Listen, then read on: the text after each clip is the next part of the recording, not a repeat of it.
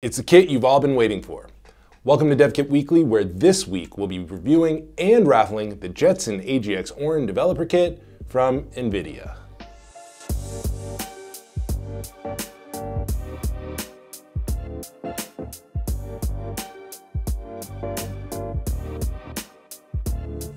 Now this hefty box might look familiar. That's because it's the same form factor and even a similar enclosure as seen in NVIDIA's Jetson AGX Xavier developer kit that we reviewed a while back here on DevKit Weekly. But it's not quite the same. The Jetson AGX Orin is yet another supercomputer-class kit from NVIDIA that delivers 275 TOPS of performance, which is 8 times more than its predecessor, the Jetson AGX Xavier. That level of processing capability is possible because of the NVIDIA Ampere GPU architecture, which is inside the Orin SoC, which includes 2,048 NVIDIA CUDA cores alongside 64 Tensor cores, 2 NVIDIA Deep Learning Accelerators, and a PVA 2.0 vision accelerator. If you hadn't guessed it from that, the AGX Orin is a vision and AI workload crunching monster designed to demolish tasks ranging from video streaming to advanced autonomous robotics. And all of that's before we even count the 12-core Cortex-A78 and video encode and decode blocks that are capable of processing up to 4K 60 and 8K 30 resolutions, respectively. Of course, data doesn't flow straight into a GPU or many other processing elements for that matter at all. But it might as well in this case, thanks to the 32 gigabytes of next-generation 256-bit LPDDR5 memory that supports data transfers of 204.8 gigabytes per second on board. This is augmented by an additional 64 gigabytes of eMMC 5.1 storage with read speeds that top out at 250 megabytes per second. And for good measure, there's also a microSD card slot that's here next to these push buttons that supports UHS-1 cards up to SDR104 mode. But what's plowing through all that image-centric data if you don't have a way to look at it if you want to? On the display front, the Jetson AGX Orin features an 8K 60 multi-mode DisplayPort 1.4a interface and HDMI 2.1 port. Either of 2 USB-C ports can also be used as DisplayPort interfaces or for data connectivity. Those are joined by 4 USB 2.0 ports and 1 USB micro B port. And you can find those around the horn.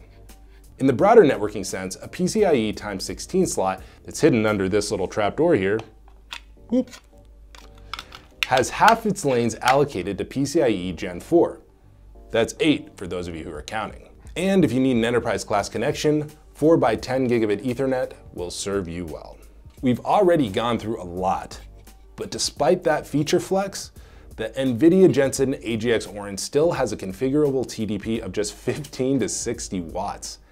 And even if it gets a little toasty at those low power figures, a built-in heatsink, which is underneath the fan that's here, makes sure that the device can operate comfortably between 0 degrees C and 35 Celsius. Of course, for that to happen, the Orin kit will have to be powered on, which you'd accomplish by plugging in the power cord, which is included of course, to this DC power jack, which accepts 9 to 20 volt inputs. If you thought the hardware shined, just sit back while we jump into the software. This Jetson AGX Orin kit is powered by NVIDIA's Jetpack 5.0 SDK, a software kit optimized for end-to-end AI pipeline acceleration.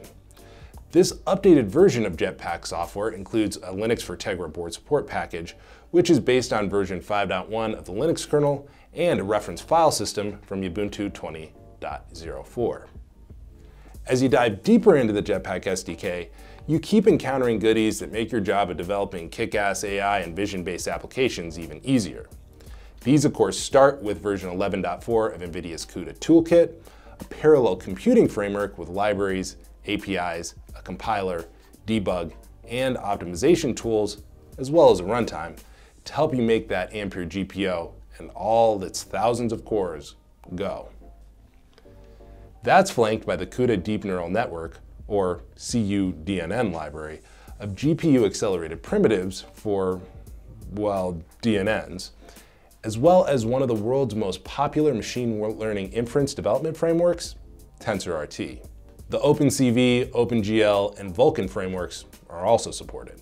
Other items of note in the Jetpack SDK include the Jetson Multimedia API package, which offers a suite of quick connect APIs for camera sensors, and the NVIDIA Vision Programming Interface Library, which is full of CV and image processing algorithms that can be used by the PVA Vision Accelerator we mentioned earlier. Once you get acquainted with all the software in the Jetpack SDK, you'll want to be sure to head on over to developer.nvidia.com/embedded/community to check out a bunch of cool demos that you can use to evaluate the AGX Orin and get started. And if you're satisfied with the results, which I'm not exactly sure why you wouldn't be sure to check out Jetson AGX Orin modules, which will be available in different form factor, memory, and performance configurations starting next month and at various points throughout the rest of the year. You can expect to pay anywhere between $399 and $1,599 for those modules in quantity 1. Or if you want to get your hands on an AGX Orin developer kit like this one, expect to shell out $1,999. Of course, the world is playing a psych on you right now because they're on back order pretty much everywhere. So you'll actually probably end up paying double that on the secondary market. If you don't believe me, just go check out eBay right now. But luckily, your friends here at Embedded Computing Design still have one shot for you to get your hands on one. And the best part is that it'll cost you zero, zilch, niet, nada, nothing. You can get one for absolutely free if you win this week's raffle.